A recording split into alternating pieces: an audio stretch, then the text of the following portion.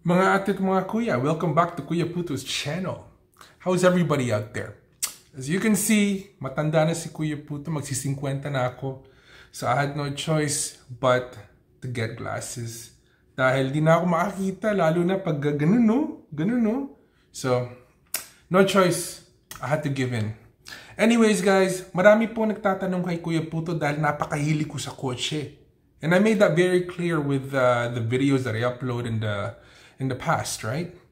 Tinatanong po sa akin, dito sa Canada, ano ba mga dinadrive na mga kotse ng mga mayayaman? Yun ang topic natin ngayon, guys.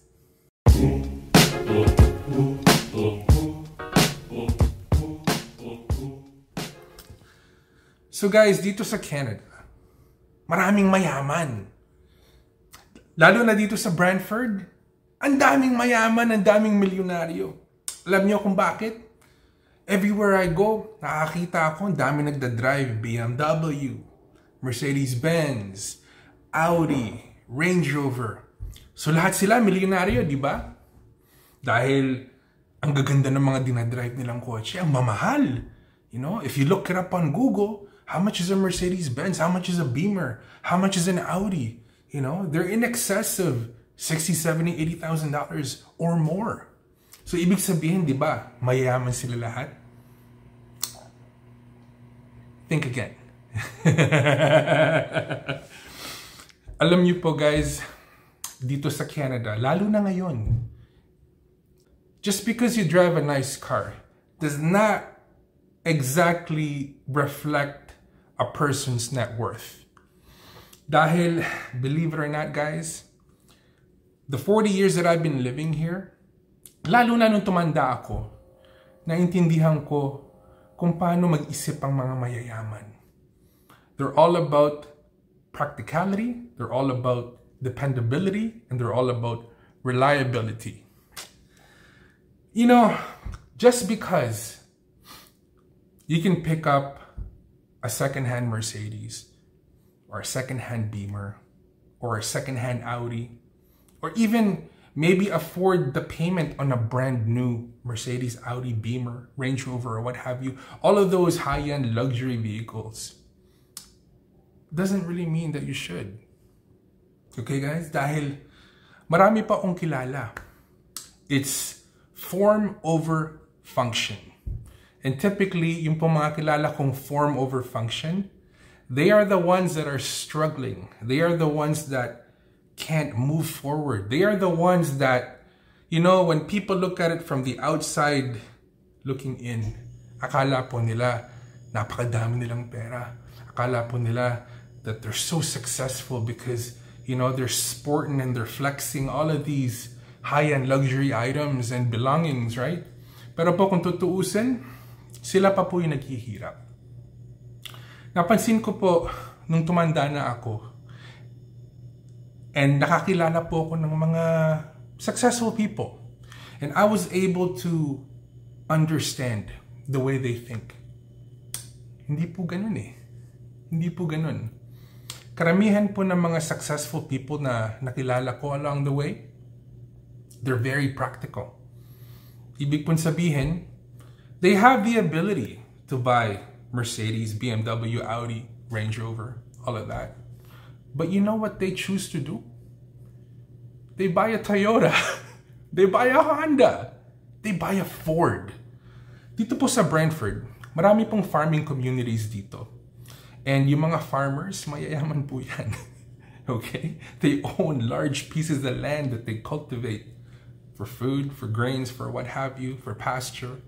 And very rarely, you would ever see these people driving luxury vehicles. You know, they want something dependable, like a big Ford truck, or like a big Toyota SUV, or a big Honda SUV. Nung pong nagtatrabaho ako sa bangko, yes, I did work for one of the big 6 banks dito sa Ontario after I retired from the casino. Part of my job was to actually look at people's financials.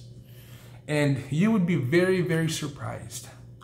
mga kliyente ko po dati that had high net worth, they are the ones that live very simple.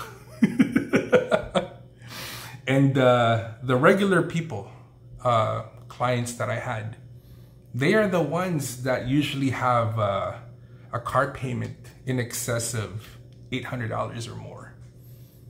Isipin niyo yun, guys. Kung sino pa ang hindi makaka-afford, sila pa bumibili. And kung sino ang nakaka-afford, they choose not to commit to buy those luxury brands. So it's not uncommon, guys, when you see somebody driving a, I don't know, like a Honda CR-V or a Toyota RAV4 or even a Corolla or a Civic. Do not judge. Do not judge.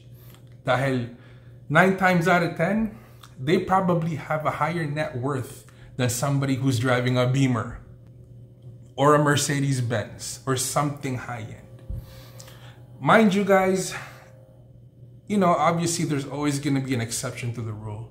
Marami pong mayaman dyan, mahilig talaga sila sa kotse. So, you know, they indulge because why not? They deserve it. They work hard. So, they should be able to reap the benefits of their efforts, diba? So, every now and then you'll see a Lamborghini. Why not? If they can afford it, and if they're car people, why not? You deserve it, diba? But for the most part, believe me when I say this, typically people with higher net worth, they tend to be more on the reliable side, on the dependability side, on the practical side. So, isipin nyo, guys, you know how hard it is to own a BMW, a Mercedes, or an Audi? Isipin nyo, guys, number 1, the payment, okay? Number 2, the insurance. Number 3, the maintenance is a pain in the behind. Maniwala kayo sa akin. You don't want to be paying shop rates to fix a Beamer. You don't want to do the same for a Mercedes or an Audi or any other luxury vehicle name brand out there. You know, lalo na kung dadalhin nyo sa kasa, napakasakit ng bulsa. Sasakit ang bulsa ninyo talaga. Yung mga mayayaman po, they don't want that. They want convenience, they want practicality, they want dependability, they want reliability. And it's been proven time and time and time again. These luxury brands, they're money pits. And the wealthy, they totally understand this.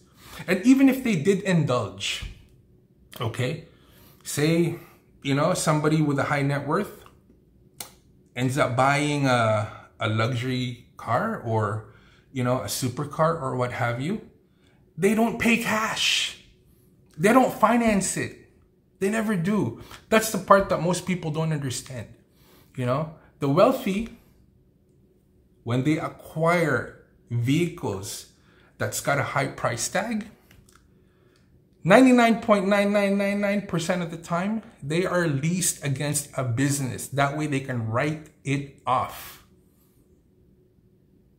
Yes, guys, they write it off. Versus somebody who just wants to go flex a Benz or a Beamer, you know, they would sign the contract and commit to making finance payments towards it. I have many friends that work at dealerships, okay? And they tell me the same exact thing over and over and over and over again. 99.999% of the time, Mercedes, BMW, Audi, Range Rover, all of those high-end vehicles, the reason why they are able to sell them brand new is to people and businesses because they lease them out. Very rare somebody walks in and finances vehicles like that because of the price tag and all the costs associated with it. Totoo po yan. So let's go back to the topic. What are the mayaman people driving here in Canada? For the majority, regular cars. Regular, dependable, proven solid vehicles. Toyota, Honda, Subaru. Even Ford. Okay, guys, totoo po yan. Because they don't need to flex. They don't. Because they've been there. They have what it takes. Whatever they want, they can get like that because of their high net worth. They don't need to impress anybody with cars. You know, nung pong bata ako, tatandaan ko, kami ni Mrs. This is when my mind started to shift. Nasa gas station po kami. Tapos, there was a red Dodge Viper that was pumping gas next to us. Tinitignan ko, I'm like, oh my God, ang ganda-gandang kotse nun. I wish one day I can have a car like that. Sabi ni Mrs. I'll tell you a secret. I know that guy. What if I told you that he lives in that car? Do you want that kind of life? Doon po nag-switch yung mindset ko. Never ever judge a book by its cover. Okay? Because yung pang mukhang wala, yung pang madaming meron. Most of the time. So, sana naman guys, natuwa kayo or at least meron kayo natutunan konti dito sa video na to.